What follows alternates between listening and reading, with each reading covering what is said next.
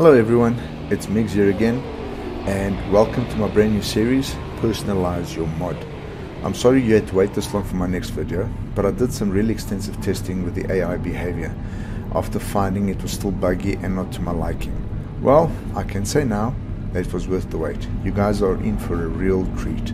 So a couple of things before we get started, and very important. Please watch the video in the link below before we get started. It will show you how to establish your mod in the correct format, and will also show you where to get the needed files and how to format them. Secondly, I've realized that because of all the detail that goes into editing the mod, it takes time to explain. So I'll therefore be breaking the videos down into smaller, manageable segments that will get straight to the point. And if the subject matter is not something that appeals to you, you can simply skip through to the next video that interests you.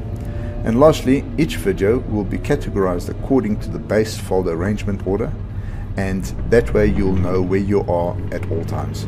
So with all that said, let's begin. Okay, so this video is all about managing the damage and wear of your truck. Assuming that you've watched my previous video, you know exactly what I'll be doing next. So we're going to open up my mods. Right, there we go.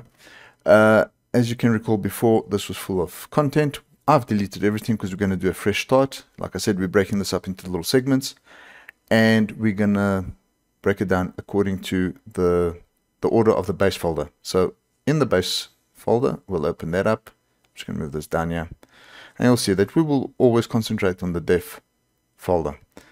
Open that up. What we're going to be doing today, we're going to be looking for the damage data. There we go. It's this one here. Right click and drag it onto your desktop. Copy here. Right, there we go. We can close this up now. I'm done with this one. Now what we're going to do is we have to open it up in Notepad. Okay, so let's just open up this damage data. As you can see, it gives you the damage coefficient factors of the truck, the trailer, the cabin. It even gives you the tire wear, the fuel usage and all that. You can change all this by simply, if you put a 0, it's going to put it basically to no damage. So you can mitigate how much damage you want, how frequent you want the damage. You can do all that. So what I've done is with mine, I've taken off the damage because you get these odd behaviors sometimes that's not explained by the AI, and they'll just drive into you and they'll cause you unnecessary damage for no reason. So what I've done is I've changed mine all to 0. You can change it to whatever you want. Remember, the higher the number, the more damage you'll suffer. The lower the number, obviously the less damage you'll suffer. And this applies to the side damage, the roof damage. As you can see, if you go down the whole thing, you will see exactly, it's self-explanatory. And okay, here's a good one. Wear per kilometer of drive. What I've done is engine wear. I don't want it, I mean, everything is destructible. There's nothing that's indestructible.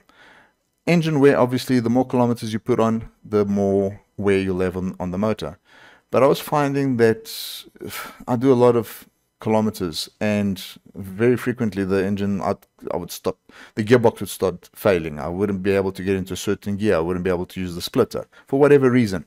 And that was irritating me a bit. So I've changed that value to 1. Instead of the 2, I've just halved the value at which it wears. The transmission wear, the same. I've done that to 1. And the wheel wear, I've also done that to 1. So you're still going to get wear, but at a much lower rate. I think a more reasonable rate. But that's entirely up to interpretation. Each one has its own idea of what the wear should be. You know, like I said, this whole series is about making the mod unique to you. If a guy asks a question, please, how do I change the speed limit of my truck? Or how do I make my truck go faster? They assume you want to go race with the thing. You know, it's not what you're asking, and I've understood that because I've been one of those guys. I've wanted my escorts to, for example, not to stick at 60 kilometers an hour. There's some stretches of road you can do 100 kilometers an hour.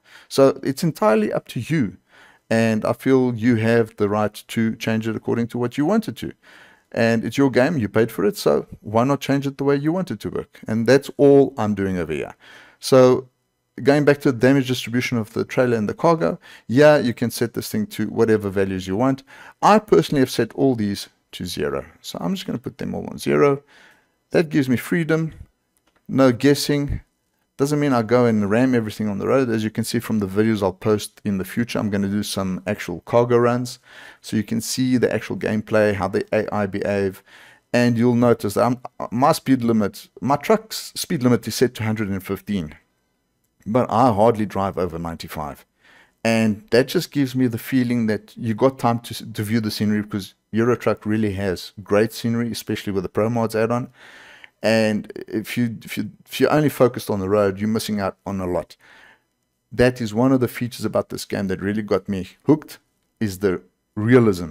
And the only thing that was missing was the AI behavior. So this whole series is dedicated to getting the AI to do what they're supposed to, how they're supposed to, and the way we know them to do it. Okay, so now that you know what to do with everything, I'm just going to set everything to 0. All right, now that you can see everything's been set to 0, you can see that all the way down. I've only left the wear ratios in there, so that it makes it a bit realistic, but everything's been done.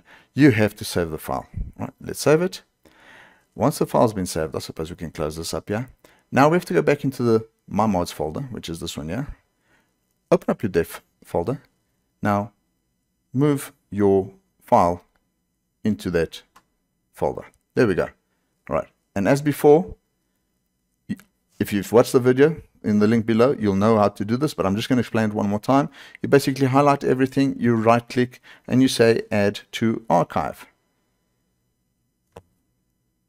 This screen will pop up. You got to change it to zip. You got to say store the compression method, and you have to change that to SCS. Once you've done all that, so it's three things you got to check. It's zip, it's your compression method to store, and you have to change the extension to SCS. You say okay.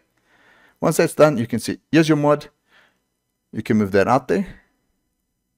There we go. And once you open it, it will be in the format that you can put into your mod manager, and your job's done. Once you open up your game, just select it in your mod manager. Once you've done that, you'll see that everything will be working as it should in your game.